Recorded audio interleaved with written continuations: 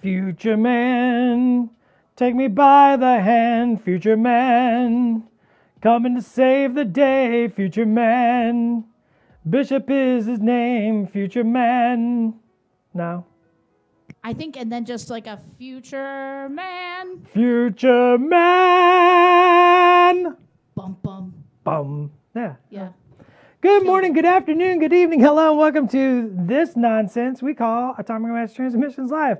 Today we're paying up the hero from the future, the time-traveling superhero of the X-Men, Bishop.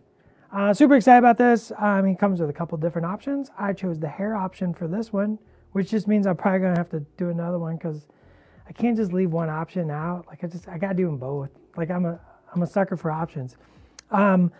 I think we're going to do him in classic X-Men colors. Yeah? Should we do anything weird? Bishop, he's got a big red kerchief, and I love that. Well, leave that. I mean, it's a big red kerchief. Unless you want it to be magenta. I mean, we could throw some magenta in the bread. Ooh. Yeah. Be spicy. He's going to have magenta power. We really can have it all. You can have it all. Cool. You should have seen the concept when I first drew it. The kerchief was gigantic, and because I have a really bad habit of when I sketch out the pose for anything, and it has a cape or a scarf or a kerchief or any. My partner was like, I respect you because in your mind, every piece of fabric is gossamer. And is light. He's like gossamer in the wind. And just blows. And I'm like, yes, everything should just billow and it's just billow. It's called being dynamic. Yeah, kinetic. Or kinetic. The number one rule of all atomic mass games is the be kinetic. Be kinetic. Be gossamer. Be gossamer. I like be gossamer. But Gossamer, I hardly know her. But all right, I'll stop. It's the best joke. Gossamer hardly knew her. I don't be spreading gossamer everywhere. It's like gossip, but not. Oh, see, everybody. Hello. Blue and yellow for sure. Blue and yellow for sure. You leaned into the Days of Future Past movie version of the half cape cloak look. I did. Isn't Shape the cake reducer? Yes. Ultron 2 and the Mighty Corset gives strong billowing. Yeah. And so does Beta Ray Bill, 100%. Def and Ray, hey Dallas, I got a ticket yesterday for one of your classes at DEFCON. Awesome. How'd you get a ticket yesterday? They were sold out in like 2 seconds. I think as we get close, it's always important to have a look at what's available and if people dropped and put yourself on the reserve list. Make sure. Right? Don't think that the wait list is a waste of your time. Because it could be the key to your fun. There was the wait list. Got Def and Ray in there. Ultron and Beta Ray Bill have the best capes. The wait list do have space sometimes. That's awesome. Congratulations for that wait list. Somebody got in something else and needed a dip probably. All right, we're going to start with the flesh tones. I'm going to mix something up. We should probably paint today. Call me crazy. My mama sure did.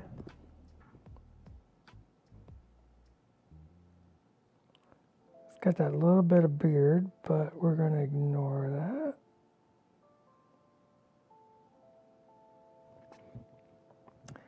Team create new bios for the characters. Ones that work for a new version. Some of the back of most characters' bios.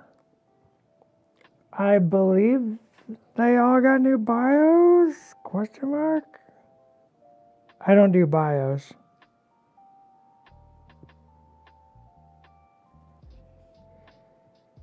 You don't want me writing anything but paint tutorials.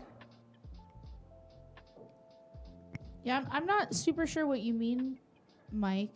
I think it's like the back of box text, Yeah. Red Guardian, a hero from, that kind of stuff. Yeah, all I can say on that is that, we want to make sure that stuff reflects what exists. We're not often, only when we are invited to do we get to work directly with them on any kind of like interpretation, right? Yeah, I think it just means the back of box. Yeah. Like, did Earth Mightiest get new character descriptions? Because like you would on if you do Captain America in a regular box and you do another Captain America, it would get 2 different bios. Oh, sure, yeah. I think that's what he's talking about. They're talking about. Not assuming anything around here. Future man coming to save. Take my hand, future man. He's from the future.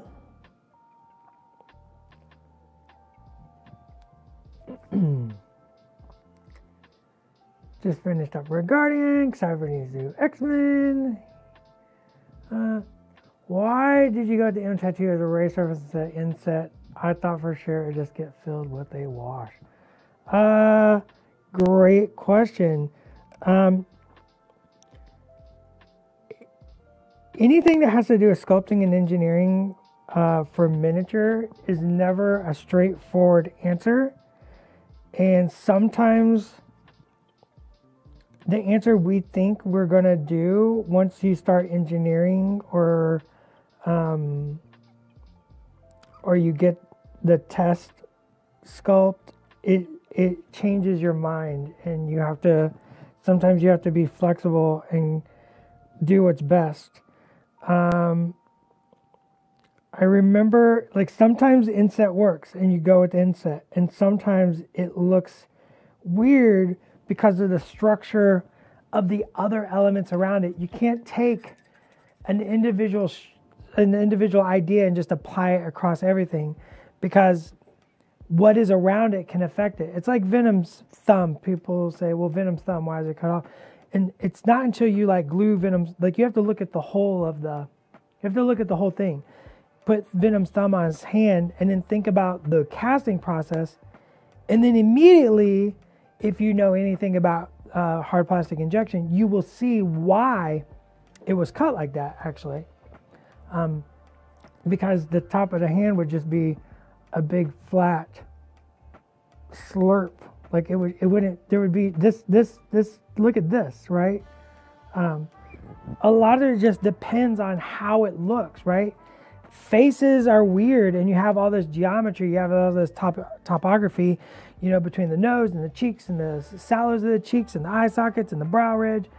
And so things can look not the way you expect it, even though you've done it like that before. So we like to stay flexible. We want to be able to do what's best for the miniature and the design, and not just go all there's no blanket statement. There's no atomic mass rule book of when sculpting a tattoo, it must be inset. There's none of that. You take each project as an individual challenge, look at the challenges it's presenting, and make adjustments there. Maul's face and chest, yeah. It just worked better on each of those elements the way we did them, and actually sort of made them easier for painting. Sometimes when you cut into a face, it looks really, really odd, and it's actually harder to work around all the details. So we want to stay flexible, we want to stay loose. We want to try to provide the best version we can and stay true to, our partner, IP, and just make the best damn miniature we can. So we go through a lot of versions of these. Even it's not just something gets sculpted and no one looks at it. It gets sculpted and then we look at it, and there's whole teams looking at it, and we get test shots, and we we analyze how the miniature looks, how it works in three-dimensional space, not just a digital space. And we can go through, multiple iterations of the same character, trying to maximize the best version of the sculpt and what we can do.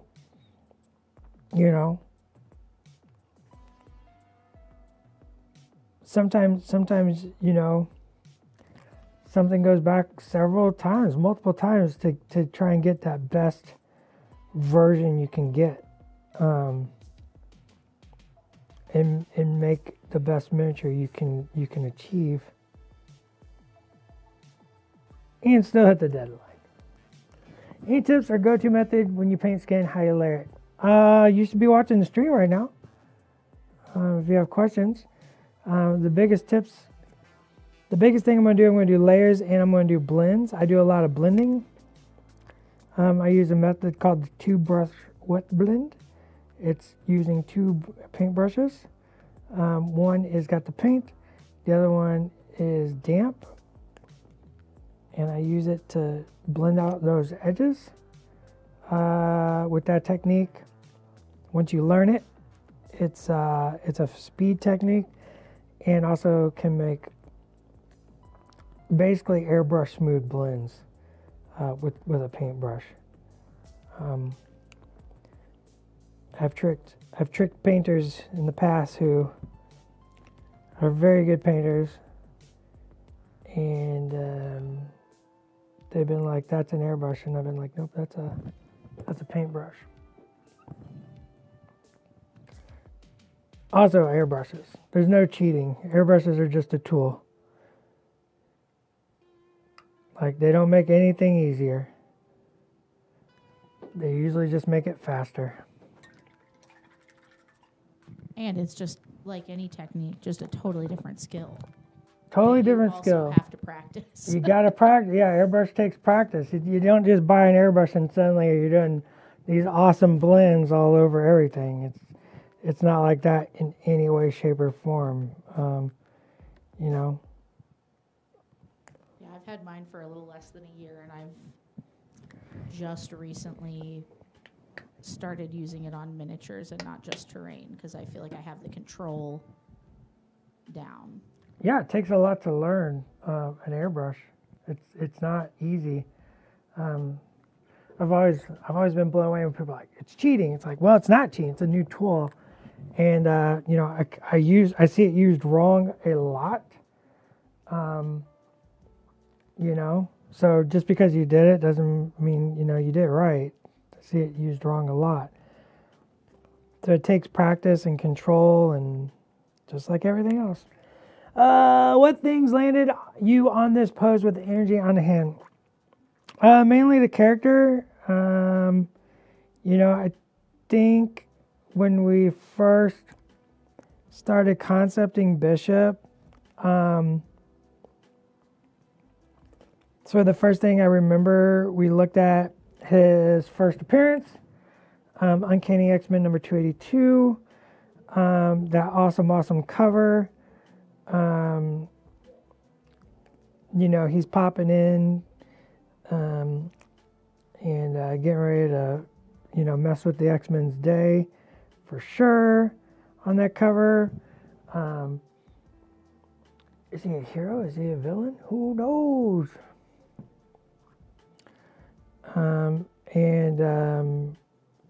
It's anytime you have a character with like really cool energy effects, I always want to kind of immediately that's where my brain sort of automatically goes. It's like, how can we utilize the energy? How can we manifest the special effects? It's something that hard plastic has a sort of a nice ability to like really do some really cool stuff with the effects that other materials do not provide.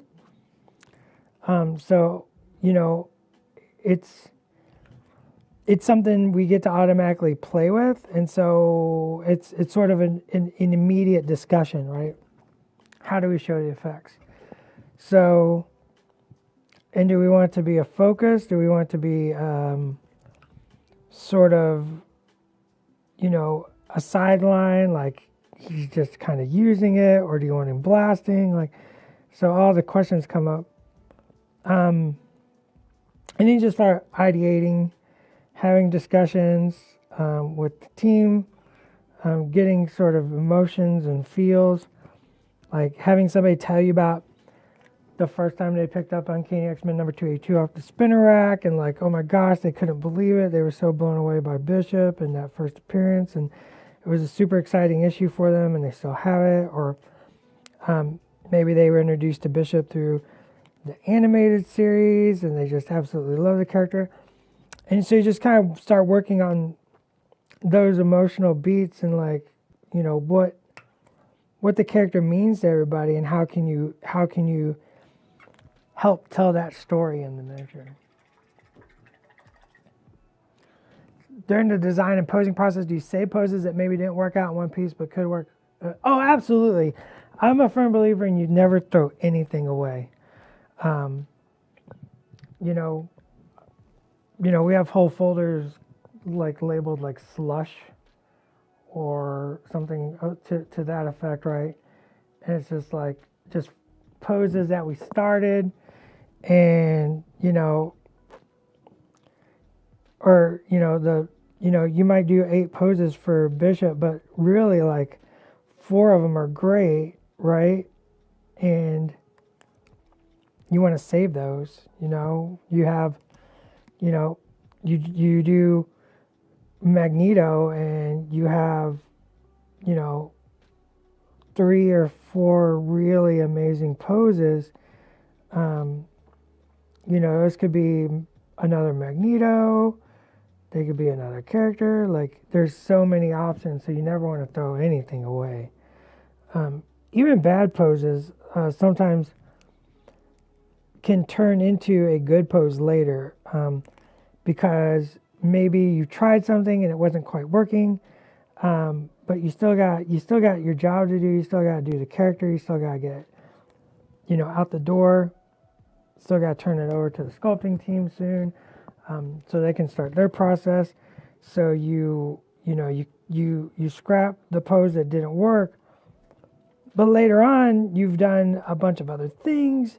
Your brain is in a new spot. And maybe you cracked the code on it, right? Maybe you're like, oh, do you remember that old thing we tried and it didn't work and it was really silly looking? Like, well, what if we took this character idea and we incorporated what we learned there and we apply it to that old pose, and then suddenly you have a brand new idea, right? You have a brand new way to approach something that you didn't have before. And so maybe it opens the pose up and gives it new life, that you can use it on something else, right? So never throw anything away. Never be afraid to ideate. Never be afraid to try new stuff. Just keep pushing and growing and learning and developing, and all those things that we should just be doing as a good, well-rounded, functioning human in society, right? Hey, what's up, Board Game Geek TV? How's it going? Welcome to Atomic Mass Transmissions Live. Today we're painting up Bishop, time-traveling X-Man from the future. Right. The worst thing that'll happen if you try something new is you'll learn something. I always told my kid, you never learn by winning. You never learn by winning. You gotta take your you gotta take the hits, right, and develop new skills constantly. Walt Millsy, hey, vodka blitz, hey. I don't want to start with dark blue. I want to start with light blue. When I paint blue, I always like starting with the light color and then shading.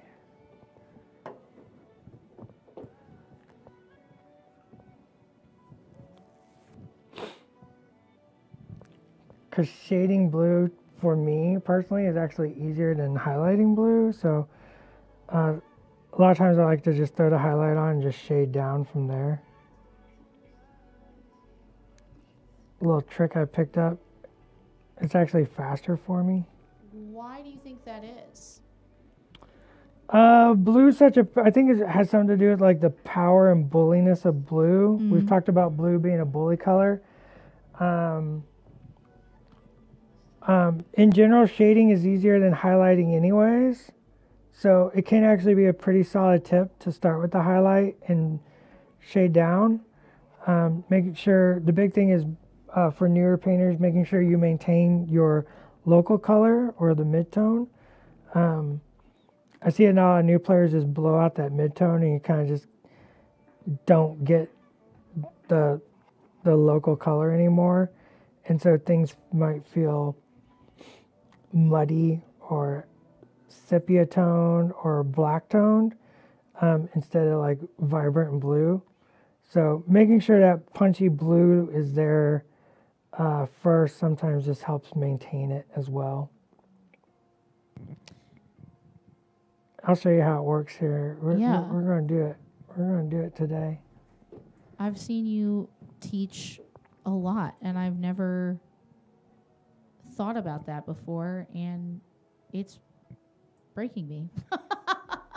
I've never thought once about starting with the highlight color and building down from there. Yeah. Sometimes you just start with the highlight color. I mean, honestly, there's some really good tabletop and speed paint techniques that where you only do the highlight color or the local color.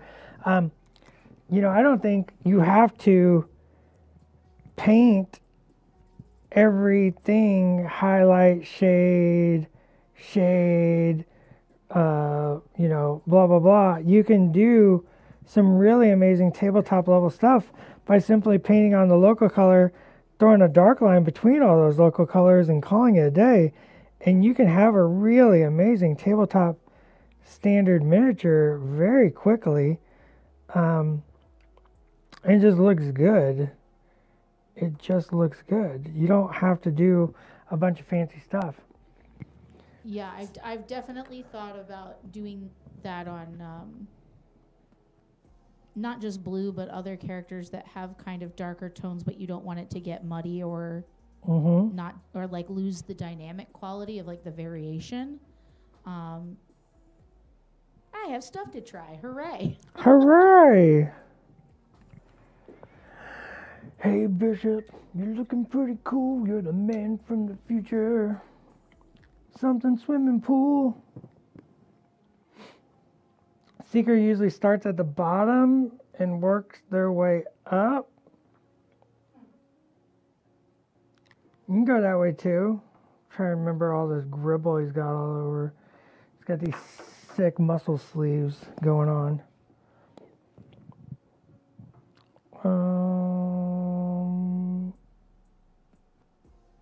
You know what? I think that yeah, it looks good. The colors, yeah, it depends on color. With a bullet color like blue, it feels easier to shade down from that. Yeah, for me, it's because blue is such a bully. It's such a bully. It's a lot easier. So we're going to mix our dark blue and our light blue to get like a nice middle. And we're just barely going to shade. I'm not going to do a lot of shading on this. I want to maintain that blue mid-tone. I like keeping my colors poppy and bright.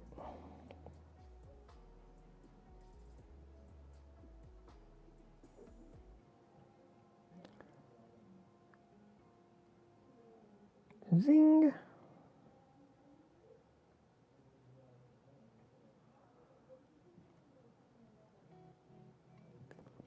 And then I'm going to blend that.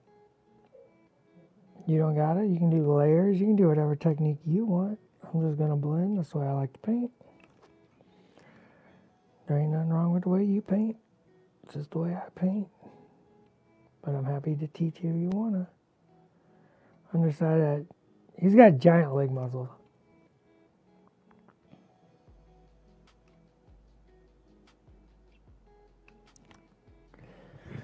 What character has been released you would consider obscure, underrepresented? How is it working on that skull?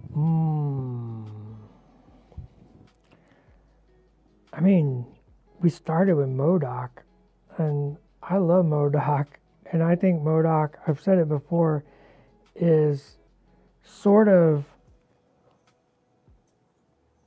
peak comic book design. Like, MODOK really shows, to me, the full potential of comics. Like, he's so ridiculous and amazing, and I love how ridiculous MODOK is. So we started out, MODOK was in our initial launch, and being able to like bring that character to life was such a pleasure. As a character that I've always loved, and just, he's out there, he's wild. Yeah, that new MODOK, just a marvelous. If you can, that was one, like the concepting, right? It's like, the idea, right, was sort of like, okay, so we got a MODOK. How do you take that to the next level? Because it's a head inside a chair, right? So how do you make it dynamic? How do you make it new and interesting? And so, you just start doodling and drawing and coming up with ideas. And, it just worked.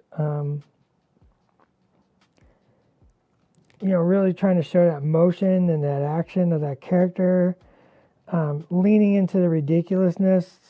So you get a face sculpt that's like sort of over the top and maniacal, right? Like,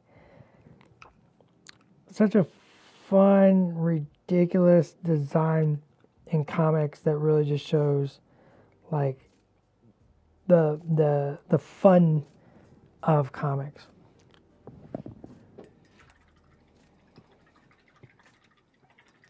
Mike Gillis, if there's one thing I can do, it's keep a secret.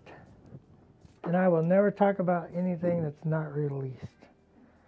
We can talk philosophically. Oh, I forgot his boots are blue too.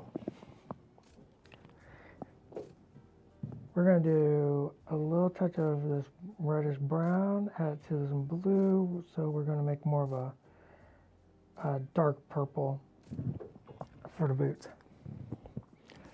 I love aim grunts. I love those amazing beekeeper hats.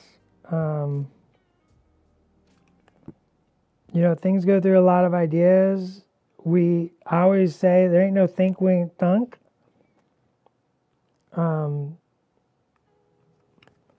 Just because we didn't do something or did do something doesn't mean we didn't think of another thing. You would be surprised at the stuff we've thought about.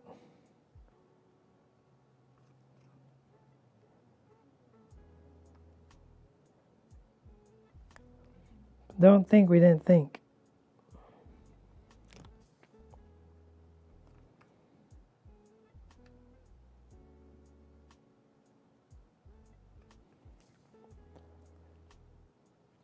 There's a lot of ins and outs and moving parts to making miniatures. It's not always an easy straight line path of obviousness.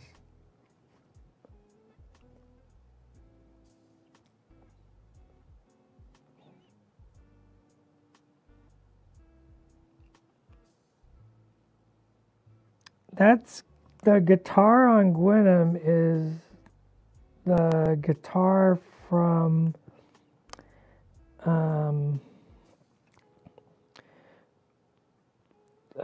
what's her name? Is it Lady Carnage that throws the guitar? It's being thrown at her, and she's dodging it. Was the inspiration for that?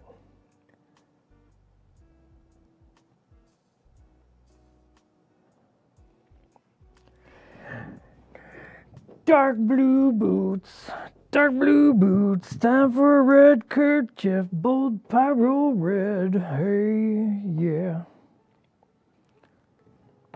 Gotta pop the top on all these monuments. We're gonna add magenta to that, right? To the red. I mean, we could. I mean, we could. If and you want to. Wink, wink, nudge, nudge. Well, let's put a little. Which colors did I use for his skin? Great question. Just popped it over to the mini cam for you, or the palette cam. Here's the palette. So we got burnt orange. That's advanced flesh tone from Pro Acryl. These are all Pro Acryl paints. Advanced flesh tone, burnt orange, burnt sienna, and warm brown. I believe that's warm brown. Wait, is that right? No. Mahogany. And so it's just this is just my layers of all those colors. So I typically don't have a recipe I'm working from. I really like to think about how to paint, not what to paint. I can give you a recipe and I can say use 2 drops of water, but I live in a rainforest and you might not. So that 2 drops of water ain't the same at all. You know, this is the way science works. But also just philosophically, we like to try to teach people how to paint, not what to paint. I could just say, you know, layer this, layer this, layer this, but what are you learning? What are you developing? So hopefully we can get you thinking about color, thinking about all the different ways it can work. There is no, especially when it comes to skin, there's no wrong skin tone, right? The scope and breadth of humanity is wide and varied, and there's no wrong skin tone. So going in and just making something up using the philosophical ideas that we try to present in painting our miniatures here on Atomic Mass Transmissions Live is sort of trying. Our idea here is to sort of like give you an idea and a starting point to kind of develop the way you want, right? So I like a light tone first because it once again I kind of start for light on skin, and even dark skin tone has very, you know, nice warm light highlights. You still need a highlight, and then I build up. I think that little bit of orange adds like that beautiful warmness to it, right? This wonderful warm tone there that you can see right there, and then bringing in those other tones as I work my way down. And I may add a little bit more. I may throw a little bit of green in there. All skin tone has a little bit of green. Yeah, look at dark skin tones. There's a lot of there can be a lot of orange in there. And then purples. You have to be careful with purples. I see a lot of people put purple in, but they look sort of dead. They look a little dead, and so being very careful with purple, because purple in the eyes, in your eyes, is that of a cadaver, right? Like we recognize as a human species, that's not a good color. So it has to be very, very careful and a very, very strategic application. Green. Why green? It's odd. My skin has green in it in the shadows. There's green in there that if you had a color picker, you'd pick out. Green over red makes brown. So we got some warm tones in there. That is good, lol. So we're going to add a little green to our red and make a richer brown.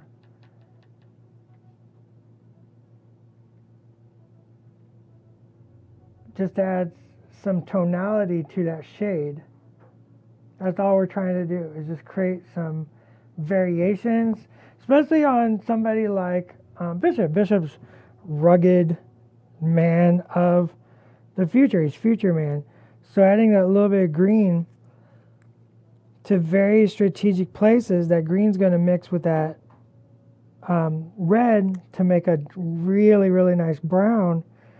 And it adds that like rugged shade to, like, say we're going to put it on the lower jaw, right on our cheeks. You're barely going to see it. It's just a kiss of it.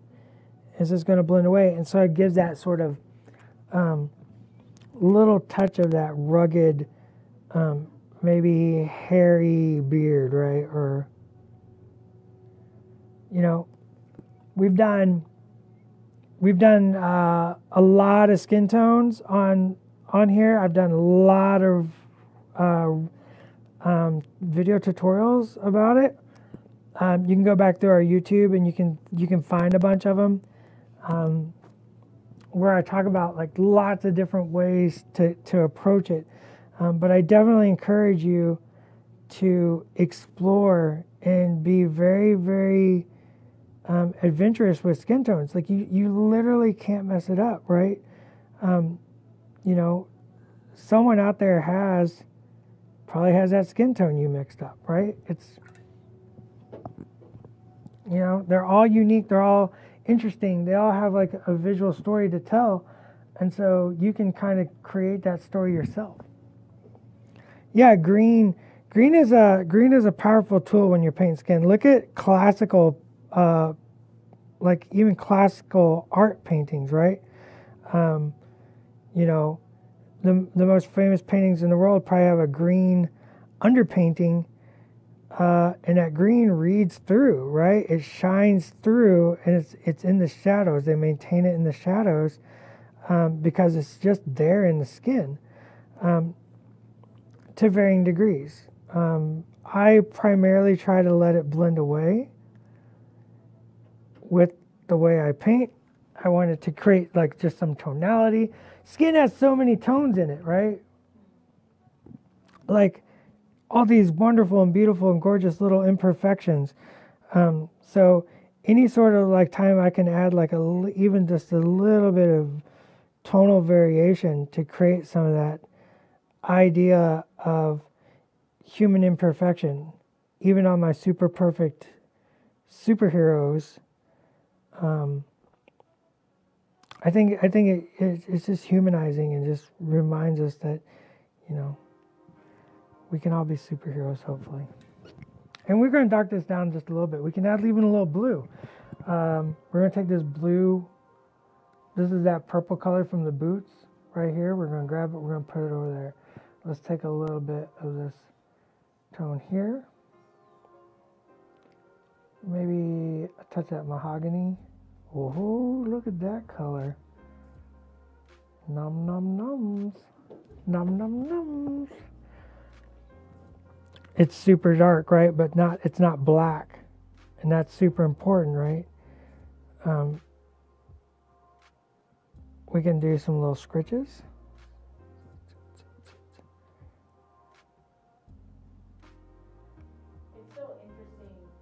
It's so interesting that you brought up looking at paintings, because I do feel like if it's breaking your brain to think about color theory as applied to like a miniature, going to your local museum or, you know, where you can look at paintings up close that are larger and start to see it in effect there is so helpful. Well, even, obviously, online, I guess. Obviously I'm going to drop the notion that, you know, Adepticon is coming up very, very soon, and there's going to be a lot of very wonderful high-level painted miniatures there, and going and looking at high-end painted miniatures and seeing how these artists are coming up and adding that tonality and that visual interest to miniatures in different ways, and seeing how it applies to miniature art is always interesting too. Yes, I'm also agreeing with you. Like going to Oh, sure. the museum. I mean, I don't know if you know this. Um, I've been to Chicago and Adepticon numerous times, and um, there's a wonderful art museum nearby. Um, if you ever make it out to Philly, I went to the Rodin Museum. Oh, yeah. And was just blown away. Like, I'm not a sculptor, and I immediately came from the Rodin Museum, and I'm like, I think I can sculpt. Like, I really feel the want, potential. like, I really want to just sculpt now. But yeah, looking at different artists, how they apply colors, why they apply the colors, is a big one. Why did they do it? This is why art classes do like master studies where you literally just copy a masterpiece, and that way you start breaking down like the why, right? Like, why'd they do that? Why'd they paint like that? Well, if you start doing it like that, then you can start understanding the why.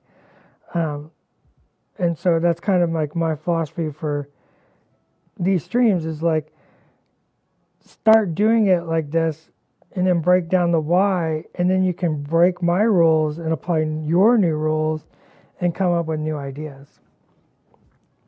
I know we talked about like pointillism at one point on a stream. I don't remember when it was, but if you do have some extra time in Chicago to go to the Art Institute, if you have an extra day or afternoon, you can see those Seurat paintings, like Sunday on Le Grand Jatte and things like that. And if you're confused about, the method of like mixing color as opposed to just using what you get out of the bottle, whatever paint line you're using, it is helpful because when you walk up really close to those pointillist paintings that Seurat did, you can see the individual colors that were used and then mixed by your eye when you stand back from it. Yeah, that's why cameras always like, people are always just like, my camera makes my miniature look worse. Well, the camera doesn't blend stuff together like your eye does. Your eye fills in a lot of blanks. The human brain is not super good. This is kind of a muddy mess in there. We blend stuff together with our brains, and then the camera does not. And so then you look at the camera picture and you're like, wait, that doesn't look like that. Well, yeah, it does actually. The camera's just forcing you to look at the thing that your brain doesn't want to look at. Interestingly enough. Add a little coal black and darkening stuff up on the hair.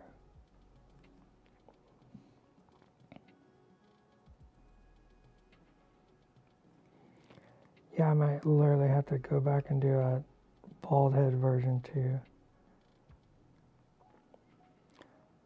Come on, talk to me. What other questions you got?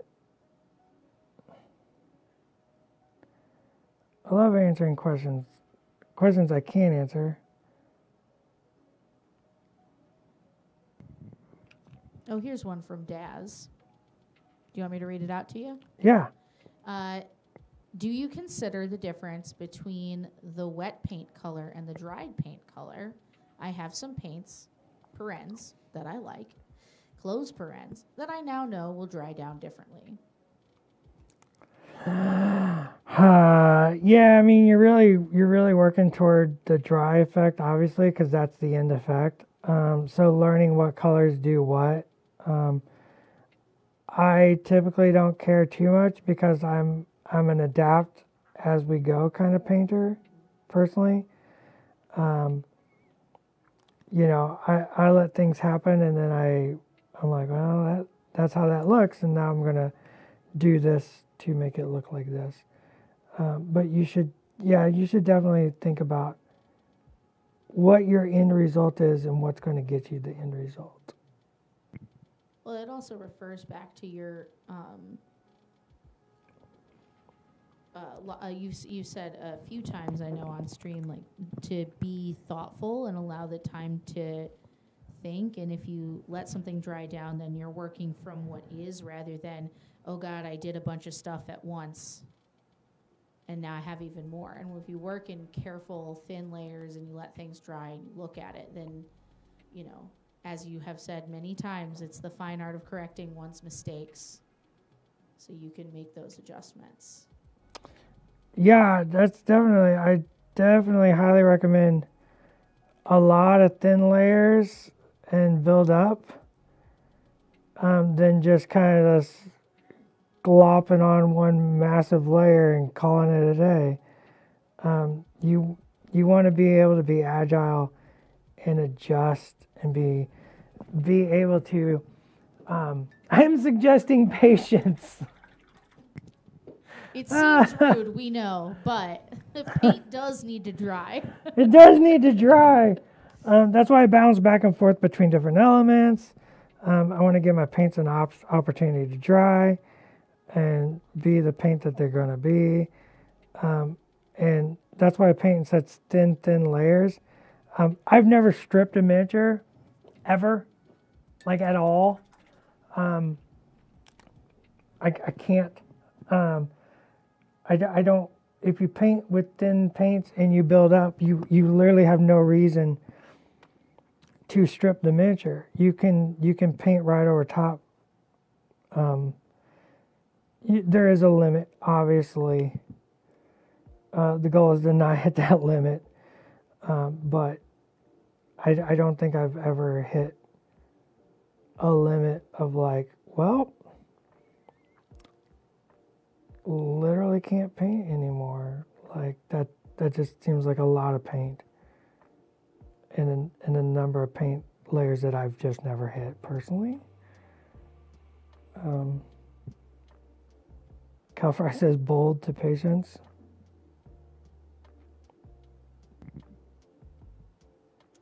Jimmy is asking how many folks from AMG are going to be at Adepticon.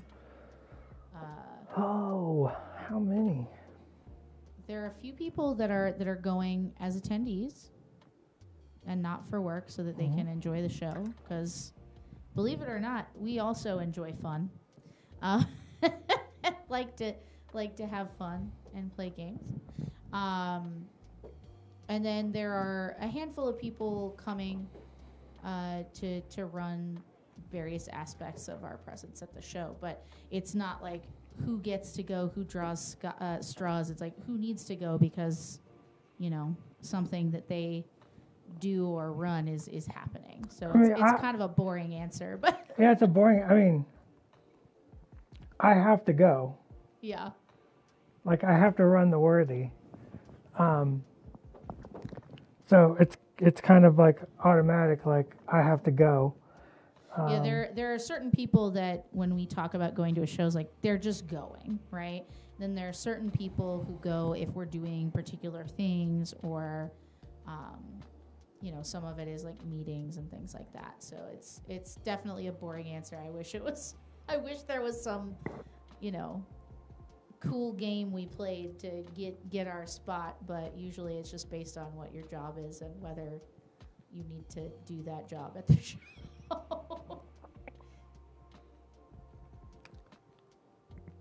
Add a little blue to the red to make a shadow. Blue mixed into red makes a wonderful shade for reds. What do you consider the optimum viewing distance for a mini, especially when judging? If it's too far, assume some of the cell shading is just not visible. Oh.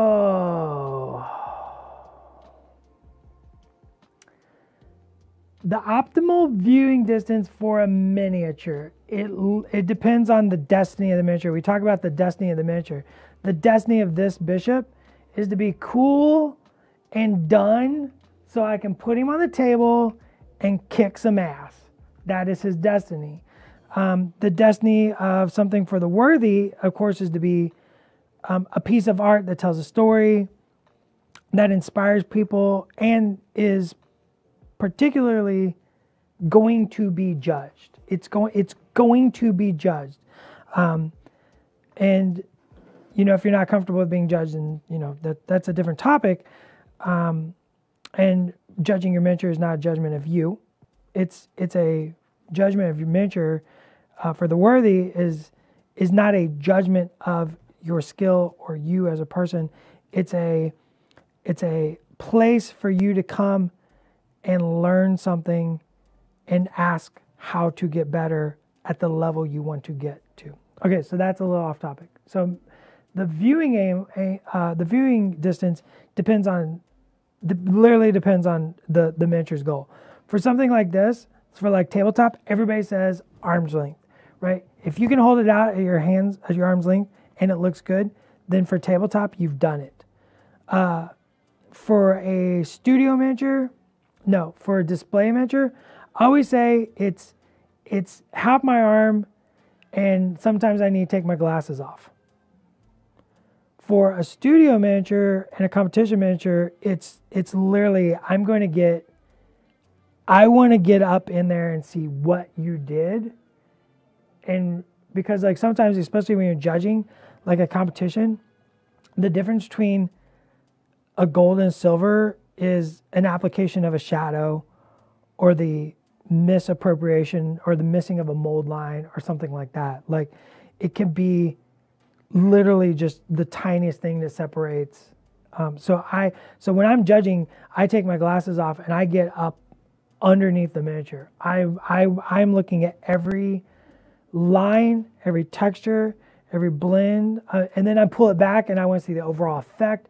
Like it's both, right? So competition has like multiple like optimals. Studio has like 2 optimals. Like it's got to look super good in person from a case standpoint, but it also has to photograph wonderfully. Display, it needs to look good on the display needs to look good in a case. It needs to look good on shelf. Tabletop needs to look good on the table. So that's my short, dirty answer. That's a short, dirty answer. My goes to this line miniatures. I've definitely seen my skills improve, though my Black Widow has a lazy eye. It's a sign of improvement when my Black Widow does not. Yeah, that's it. That's it. It may seem silly, but do you find yourself getting pretty high on your highlights and deciding certain spots are too bright? I am a firm believer you can't blow out a highlight. I highlight the heck out of my stuff. I like bright highlights. There are times you need to pull back. That's usually a composition. You're starting to get into composition. Like, why does that need to be pulled back, but somewhere else doesn't? So you're thinking about composition and some higher philosophical stuff. But I'm a big fan of big highlights.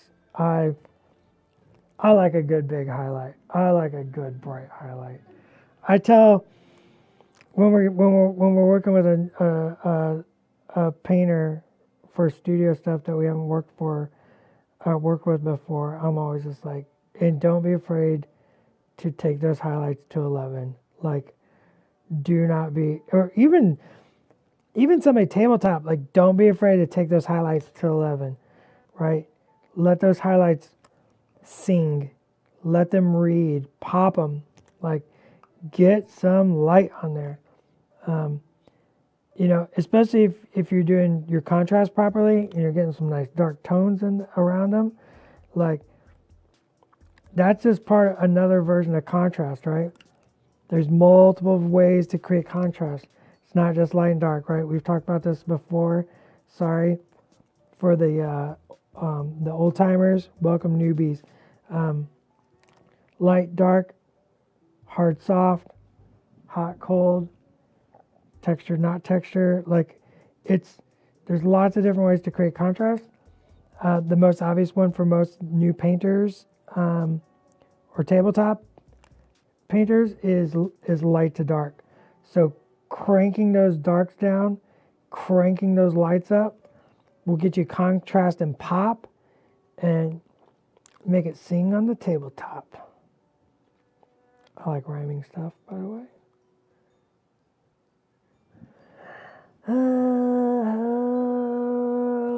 How do you feel about repainting older mistakes you can now fix with new skills? So, I'm going to answer this way. I'm going to answer this question a certain way. And you're going to be like, of course you're going to say that. You work at the company. But this applies for me even if I didn't. I typically do not go back and fix anything. If I feel like the miniature wants to be fixed, I tend to just paint another. Once I am done, well, first off, art's never finished, it's just abandoned. So just first off, like, you never finish art, you only abandon it.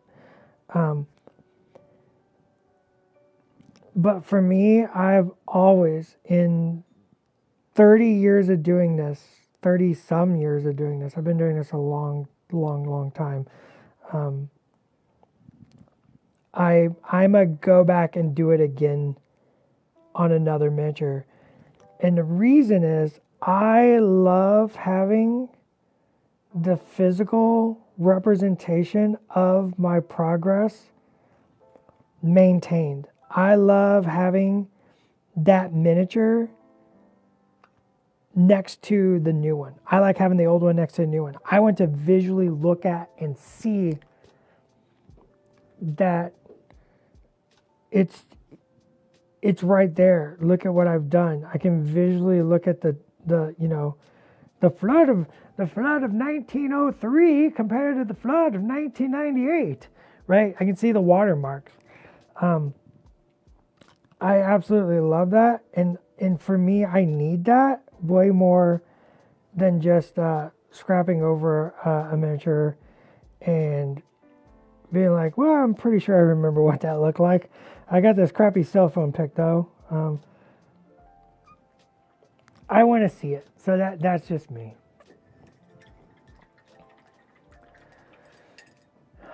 Fire spray oh yeah, I'll be there teaching classes. So will Brendan and Sarastro. So yeah, I have to be there.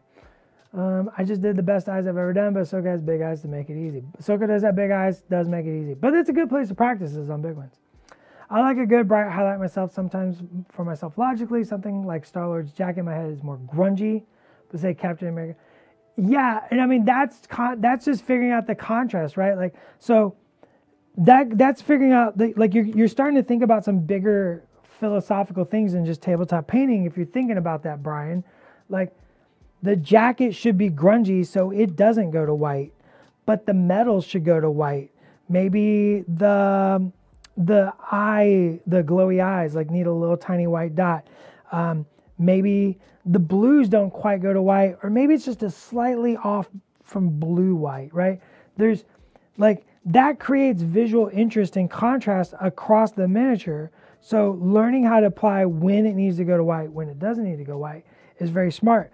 Something like Tony Stark. Let's say we're using, well, who's got two different? I need somebody with two different materials, shiny material and not so shiny material. Ultron. Let's say you're doing Ultron in non-metallic metals. So you're not using true metallics, you're using non-metallic metals. You want that silver to go to white because you want to show that it's super shiny, right? Let's say you were doing a black armored Ultron. His armor, like shiny black, right? Like slick, shiny black, like a black Lamborghini Countach, right? Like, you'd want that 80% black, and then like those final highlights would just be the brightest whites, and they would just be singy and poppy.